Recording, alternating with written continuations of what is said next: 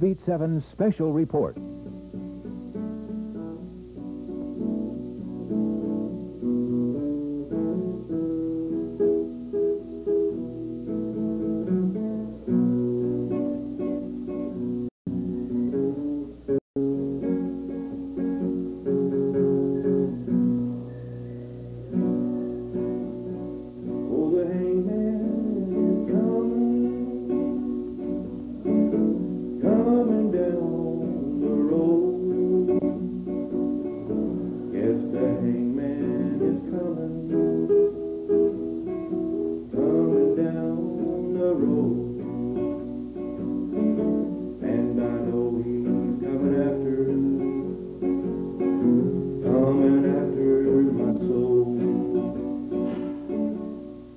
Tom, can you tell me why you pleaded guilty?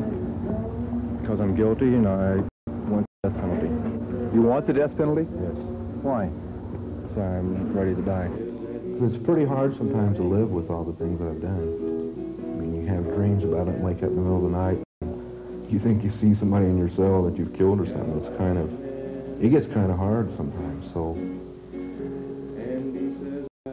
versus life, however many years I would have left to live, I'm 31, I guess I would probably live at least another 40 or 50 years in a 8-foot by 11-foot cell like they have out there in prison. Forget it. Yeah, we'll walk those steps together, but only he'll be coming back. In 1976, Thomas Eugene Creech was sentenced to hang for the murders of 2 men near Cascade, Idaho. A U.S. Supreme Court ruling struck down Idaho's death sentence, and Creech was given a reprieve, 2 consecutive life sentences. A reprieve which allowed him on May 13, 1981, to kill 23-year-old David Jensen, a fellow inmate in the maximum security section of the Idaho State Prison. Over the years, Creech has confessed to 42 murders. Now he has narrowed that list to 26. A list that includes 9 persons he says gang-raped his second wife, a homosexual in San Francisco, 5 dope dealers in Ohio, and the 3 persons in Idaho. Creech says Jensen's death was the most senseless because Jensen shouldn't have been in maximum security with other hardened criminals. There are some who say Creech shouldn't have been there either, that Creech should have been executed a long time ago. Now Creech is asking for the death penalty. The poet, Horace, referred to death as the downward path. Tom Creech has been stalking the downward path since he was 15, when he killed for the first time.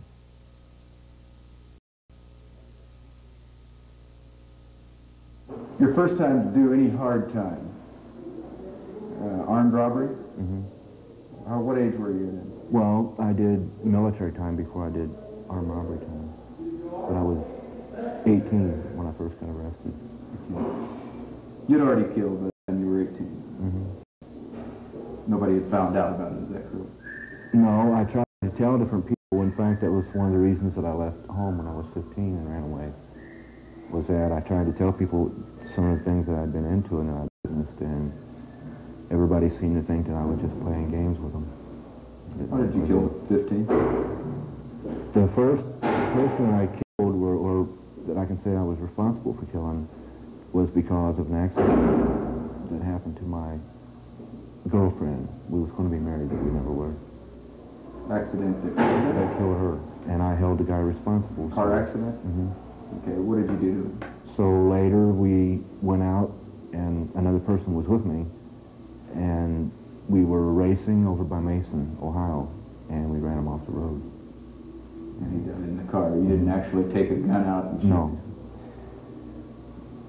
Did you get any sort of thrill out of that, or was it revenge? How did you feel about that? I thought at the time that I was doing the right thing, that, you know, that I should get even. So I can't really say what I felt at the time. I was scared. People get even in different ways. Mm-hmm. There are different ways. Why did you choose the ultimate way, I guess, to get even? Well, I guess probably because the way that my thoughts, the values that I had, and the way certain things that happened in my life I felt the only way to get even or to avenge some wrong was you do it all the way. You don't half do it and then let the guy come back for the second chance. I got in a fight in school, and I'd just gotten some new clothes. I think it was right at the start of the school year. And I You were about how old? 9 or 10, something like that. And I got in a fight at school, and I didn't fight back. And the little guy that beat me up pushed me down and had ripped my pants. And I got a spanking for not, or for, I guess actually it was for ripping my pants, but it was explained to me that I should have at least fought back. And after that I did start fighting. And I even went back and beat the same little guy I beat him about half to death. Who told you to fight back? My father, that I should always fight back. That I should never just let someone push me and get by with it. He was a pretty stern man. I got whipped a lot. But you didn't dislike your father? No, I love my father very much. I was fairly close with my father when it comes to outdoor things, like fishing and hunting, because I was the one out of all the children that was into guns and liked the outdoor life. That's probably why I didn't do well in school. I liked the outdoors too much. But as far as really sitting down to him and really talking to him, I never did do that. We never did. You ever talked about human values or anything? No. We did talk about some things like that. Standing up for what you believe in and stuff like that. But for really sitting down and talking to him for any length of time, I just never did. It hurt him a great deal to see his sons grow up and, you know, go to prison and stuff.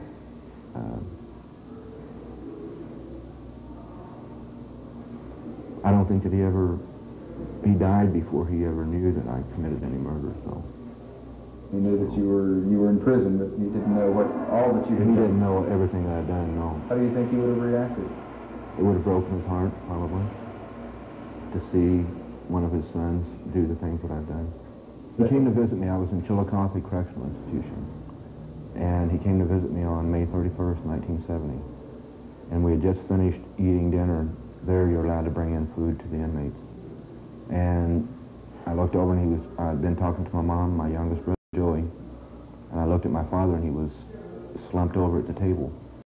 And I lifted him back, and he was just all blue, and he was having a heart attack. There they have what they call inmate nurses.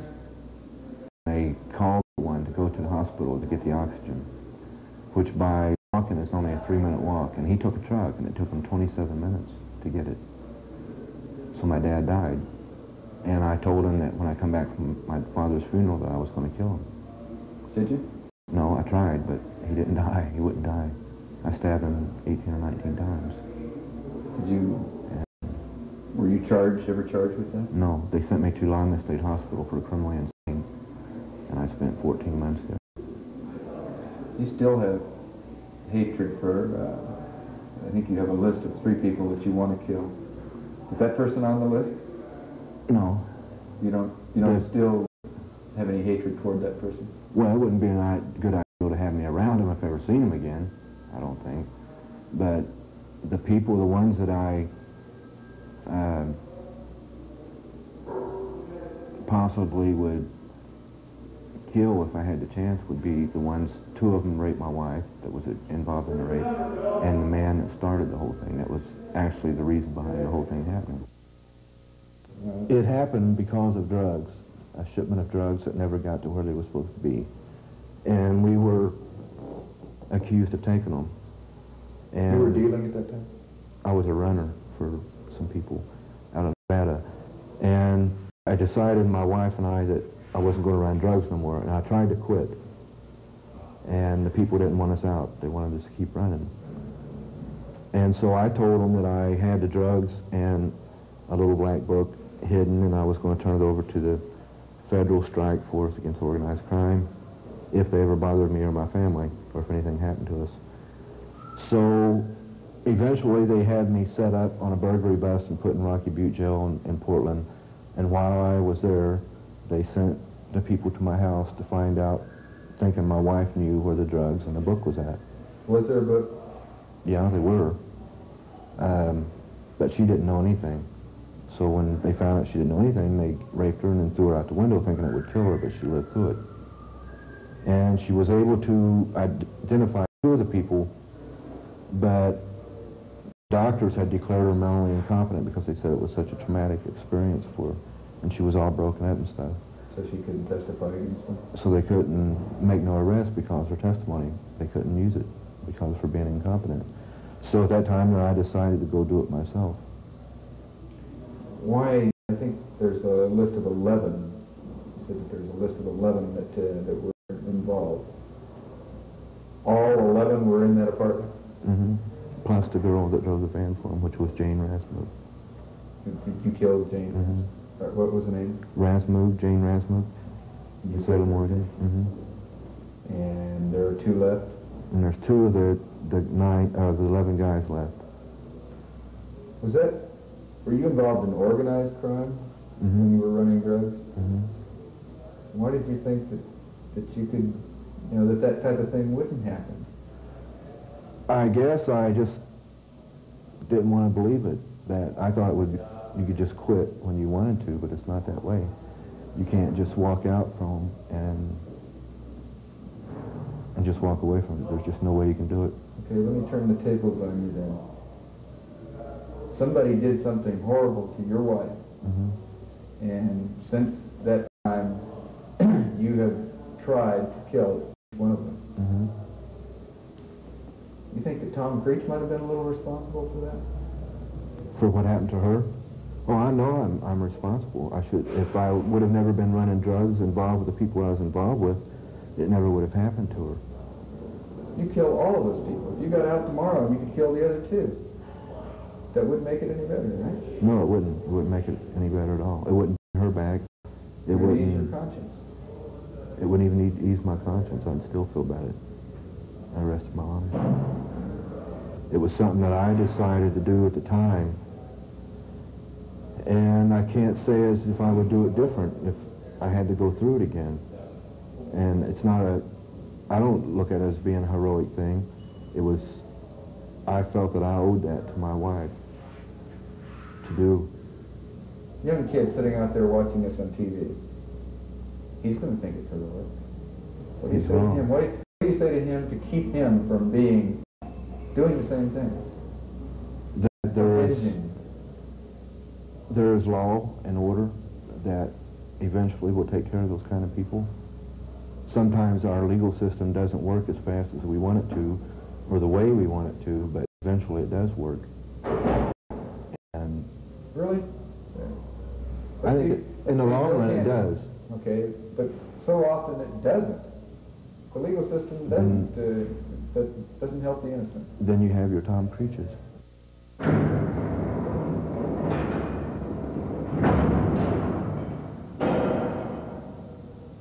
Creech's second wife, Thomasine, hanged herself in the Oregon State Mental Hospital in 1979.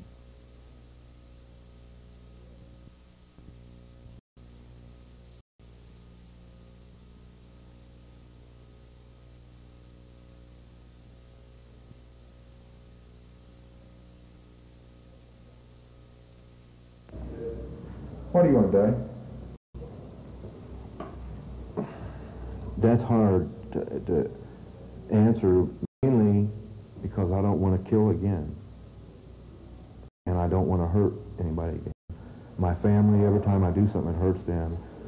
And I don't want to destroy what love there is between my family and especially my daughter and myself.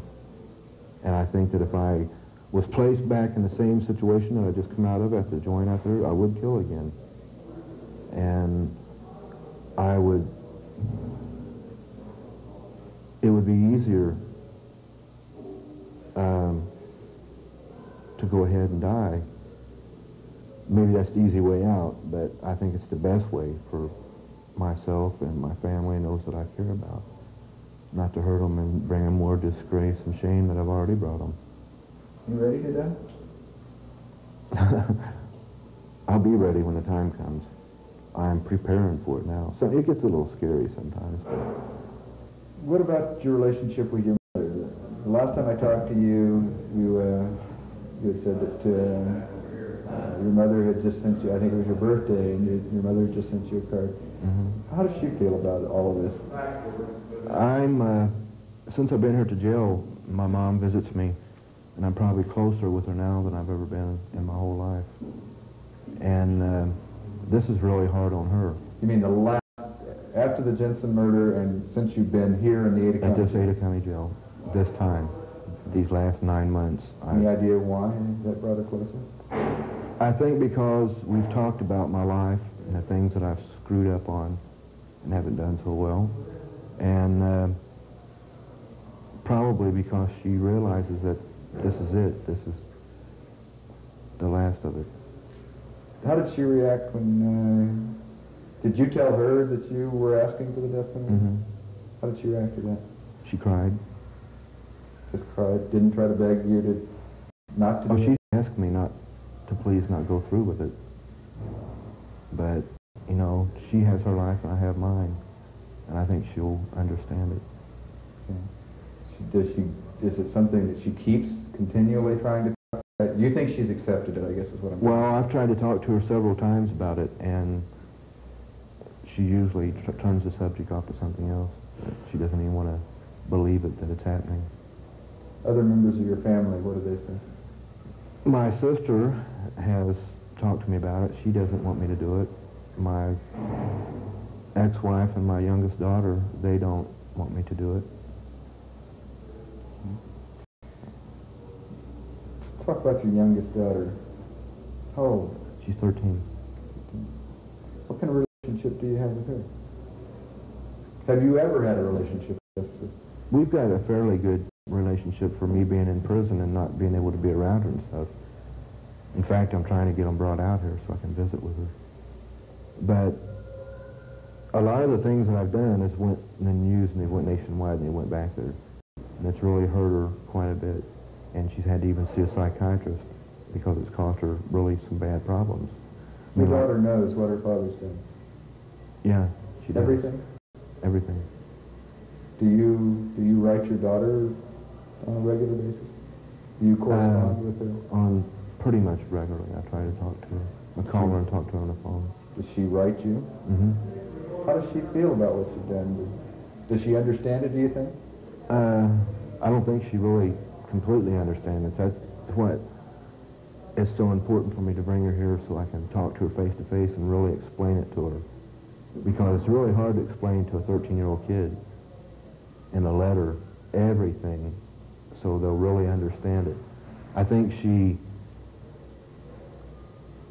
understands part of it, but like my mother and like the other members of my family, she doesn't, I don't think, really believe that it's going to happen. Or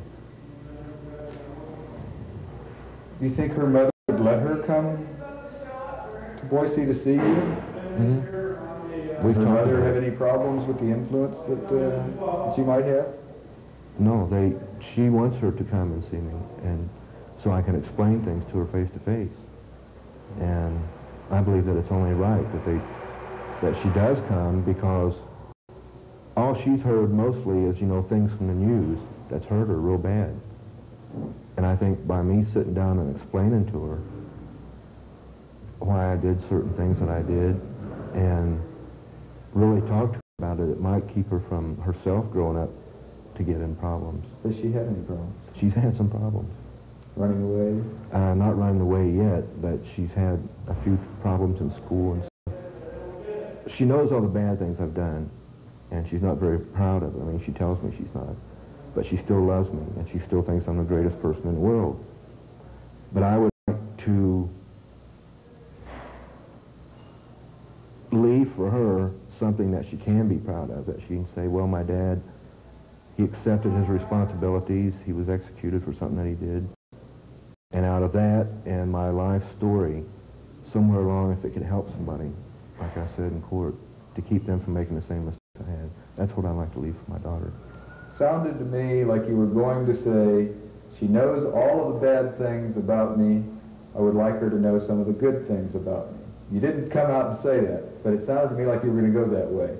I would like for her to know some of the good things about me. Are there any good things? I think there's a lot of good in me. I guess, If there's good in you, why does bad always take over?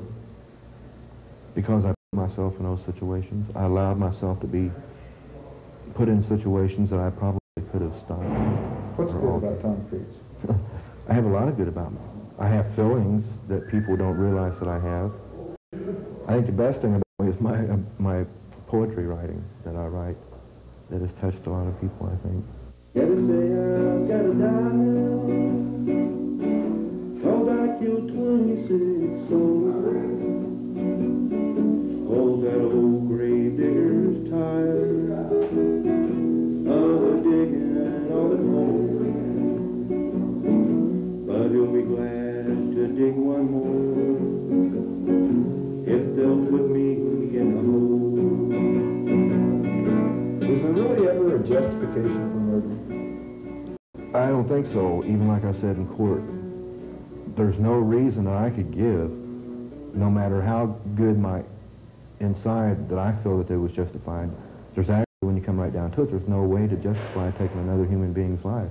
Because I'm not God. Only God can really judge a person, I think. And You also brought out in court not only the person that was killed, but the feelings that are left behind, more specifically Jensen's parents. What about the other people? You apologized to David Jensen's father. I have a lot of grief for those people that they have to live in a world that's that horribly real, where they have to face the things that their family contributed to causing the problems.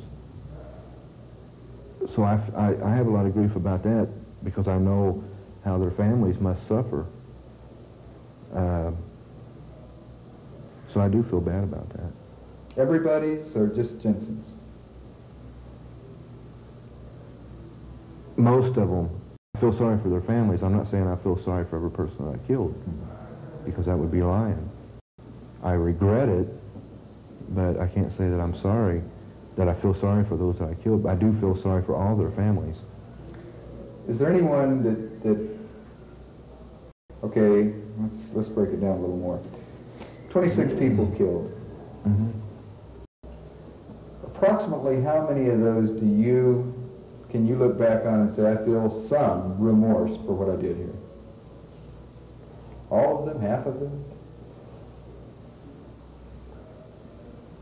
I would say most of them I do feel remorse or regret for doing them. As far as for each one of them, each individual, feeling sorry for them, it depends. I don't know how to answer that. What are your feelings on capital punishment? I believe that it could be a deterrent. The way it is, the way it's affected me anyway, I never really looked at the death penalty as being real because I never did see it happen to anybody. And it seemed, I couldn't really relate to it because it wasn't right there at my grasp where I say, well, I've seen this guy get executed. So I believe that if it's ever really going to be a deterrent, people will have to be made aware of it. I mean, if a guy was out there getting ready to commit a murder, if he could see an actual execution on tape or something, I believe it might possibly be a deterrent because he could look and he could say, wow, that's real.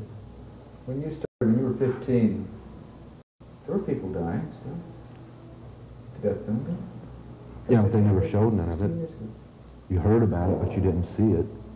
You wouldn't want yours videotaped, would you? I would wish that it would be, because I think that's the only way they're ever going to be a deterrent in capital punishment. Sounds like you're saying go back to public hanging. Sure. That's the only way a criminal is, or a person that's going to commit a murder is going to relate to it. Otherwise, he sees it as just some fantasy or something, something not real. The legislature changed the way to die. One time you were sentenced to hang. Now you want to be sentenced to lethal injection. Do you have any preferences? If I had my choice, I would take hanging over lethal injection. Why? It just seems spooky to have a bunch of needles stuck in you and just lay there. It seems so clean and stuff. doesn't seem macho. No, it's not that. It's just that I never did particularly care about needles.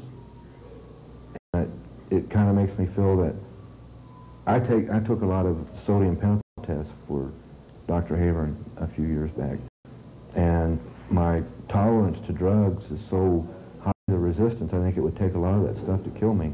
Whereas hanging or being shot or something, it's real quick, it's fast.